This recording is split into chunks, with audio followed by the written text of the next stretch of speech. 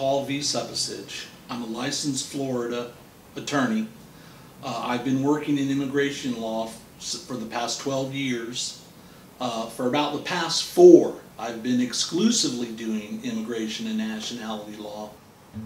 The test, though, for whether a marriage is valid or not is whether the couple planned to stay together at the time they got married. Not what happened afterwards, because as we know, half of the marriages last forever, right?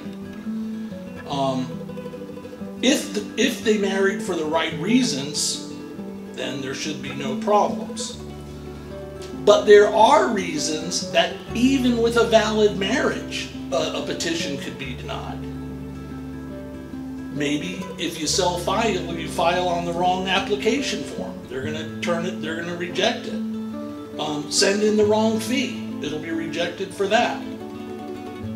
Sometimes people send it to the wrong USCIS mailing address. And that would be another reason why it would be rejected.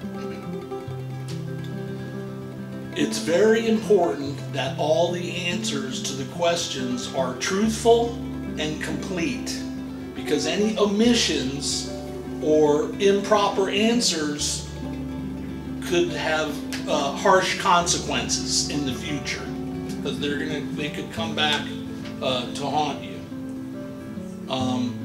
If an application is made and they send a request for evidence, an RFE, it's best to answer that, because if you fail to answer one of those things, I mean, first of all, that's going to stop your application. Your application will be denied. And then any future applications, that will come up and that will need to be explained. And those documents that they requested initially will need to be shown. Finally, there's an interview where the two spouses have to meet with an immigration service officer, and that officer's job is to decide whether the marriage is genuine or bona fide, as we say, or it's a sham, a fraudulent marriage. So what we need to do is we need to show that the marriage is bona fide. We're going to need a lot of documents to support that assertion from both spouses. We're going to need documents to file at the time of the application, and then documents to present at the interview that have been gathered since the application. When we're being interviewed by the officer, we may be together, we may be separated. So we need to make sure that the answers we give to the officer are consistent. You know, if there's variation between the answers that the two spouses give, that's going to arouse suspicion.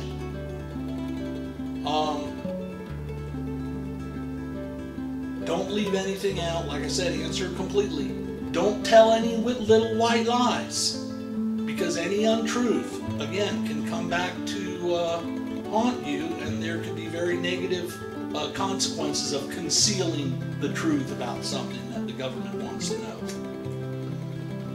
Another reason that denial could be possible is because of lack of financial security. The immigration service needs to be assured that an immigrant will not become a public charge. So they're going to need to file an affidavit of support.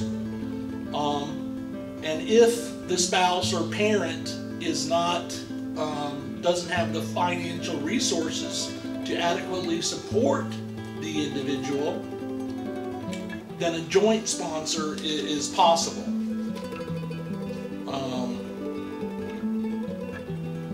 But you need to be aware that if the petitioner or the applicant has received or they've applied for benefits in the past, those could now be an issue with the application, and that could make someone ineligible for adjustment of status.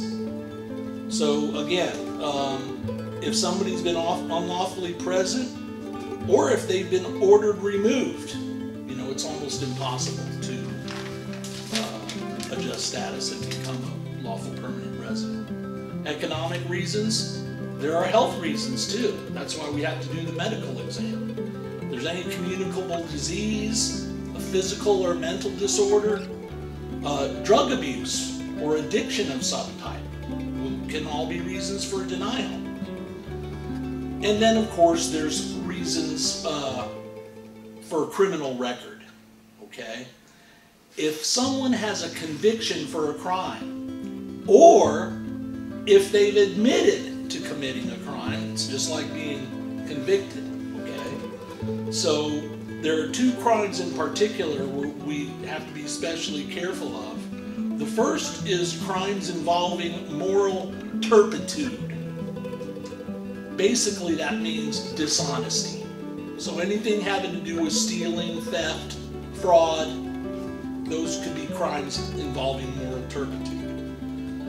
The other kind is drug offenses. So with those we have to be very careful. There are some exceptions and there are some waivers available, but generally those are going to be problems, and without remediation by a competent immigration attorney, they could very well be reasons for denial of your application. Finally, the United States does not allow polygamy, multiple marriages. So it's important that if and when you file for adjustment of status through your spouse, that both of you, if you've been previously married, that you are divorced and the divorce is finalized. Because if it's not, and you get to that interview, of course you'll be denied, and then it'll be a big hole that you have to climb up out of to